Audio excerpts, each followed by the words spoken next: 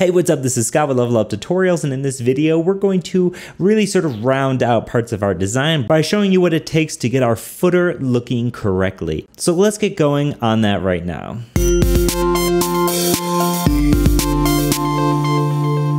Okay, so in the last video, we got our main column, our main area set up. Now in this video, we're going to be talking about the footer. Now, what content is typically in a footer is maybe a copyright. There's also usually some additional links. Sometimes they include links that are not part of the main navigation. For instance, maybe if you want to have about and home and some other maybe like products or something, but you don't want contact us to be right in the forefront. You sometimes see people put links like that they just want to be part of the main links, but not sort of highly focused like these header links. And in addition, you could put things like a terms of service and a privacy policy or something like that. But right now we just have this C215. This copyright 2015, and it's a background of white here. Now, what we want to do is we want to make this look like a footer. Now, one quick thing we can do to make it look like a footer is instantly take some cues from the header. Now, we had on our site's header, we had a padding of 10 pixels and 5%. Now, I'm just going to go ahead and type in main footer. Okay, I'm going to give it this padding.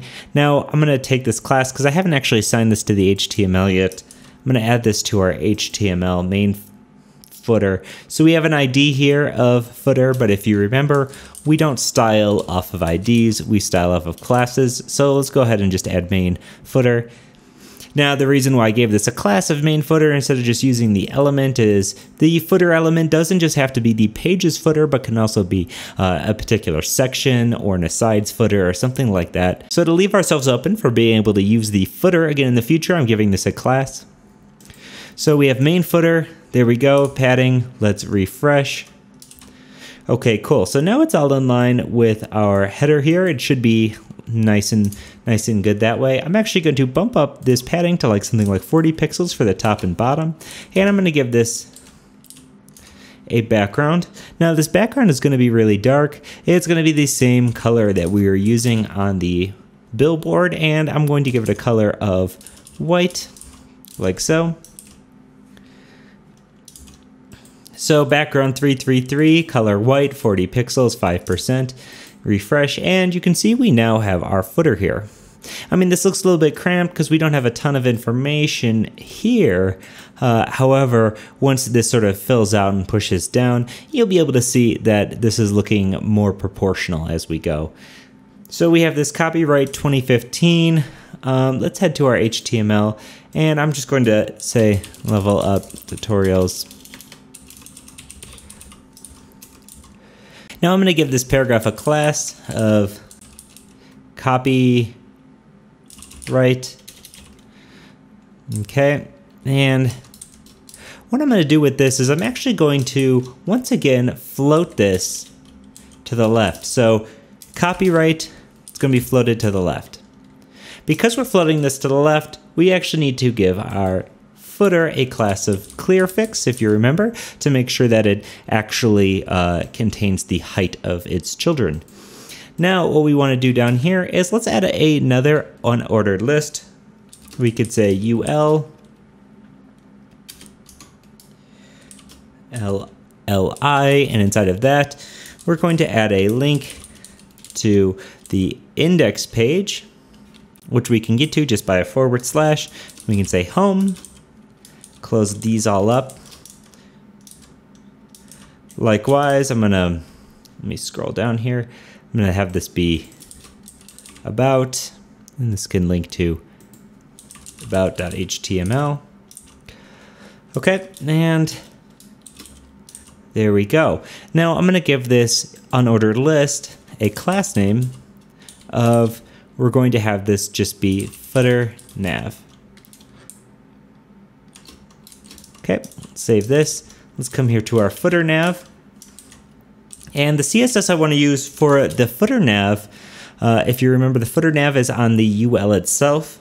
So we want this to be a list style, none. We don't want any odd list elements in here, anything like that. I'm gonna copy and paste footer nav and make an target our list item here.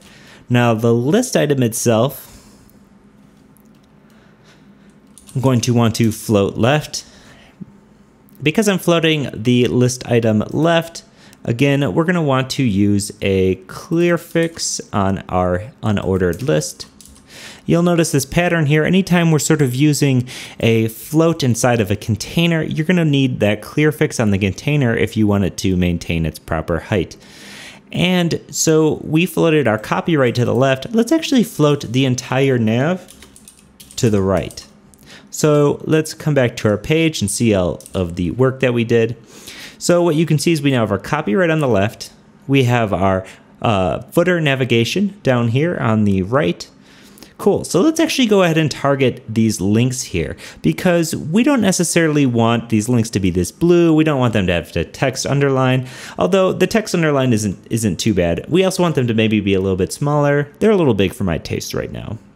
So one way that we can target these links specifically is we can think about only having links in this footer being these navigational links. Now that very well may not be the case. However, in this particular example, we want to target every single anchor tag that's in the footer. So we can say main footer anchor tag. Okay. So now this is going to target every single anchor tag in the footer. We can say color equals white. We can say font size is equal to 12 pixels, like so. Now let's go ahead and add some margin left to the list items here.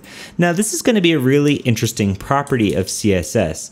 Now this is a property that many people may not even know, even if they're not necessarily advanced but experienced with CSS. So what we can say is in the footer nav, we want to target every single list item that is plus a list item. And what this plus means is it's next to a list item. So if we look at our HTML, we're going to say we're looking at in the footer any sort of list item that's next to a list item, but next to as in follows a list item. So this one right here, the home link, even though it's next to this about link, it doesn't count because it scans down the document. So next we see this one, it looks up one and it sees that there's a list item, so it knows to add the property to this bottom one. So the plus is adding one to any list item that follows another list item. If we were to keep adding items in here, like say if we were to add another link here, it would just add, the property would target every single element except for the very first one in our list. Now, what we're going to want to do is say margin left, and we're going to give this a margin left of 10 pixels, like so. Now let's go ahead and refresh our page. Now, as you can see, we have these two links. They're a bit smaller. They're not so obtrusive. And if we inspect this, you can see the, let's pull this down here. You can see that the first list item is not getting any sort of margin, but the second one's getting a margin left of 10 pixels. Cool, so we now have our footer. It's really coming together. This is starting to look like a pretty normal website in a lot of ways. I mean, obviously there's a lot of things to add here, mostly in content and things like that, but the design is really starting to come together. So as always, this is Scott with Level Up Tutorials. If you have any questions or comments, leave a comment in the video, hit me up at Twitter or Facebook at Level Up Tutorials. I'd love to hear from you. Thanks for watching, and I'll see you in the next one. Bye.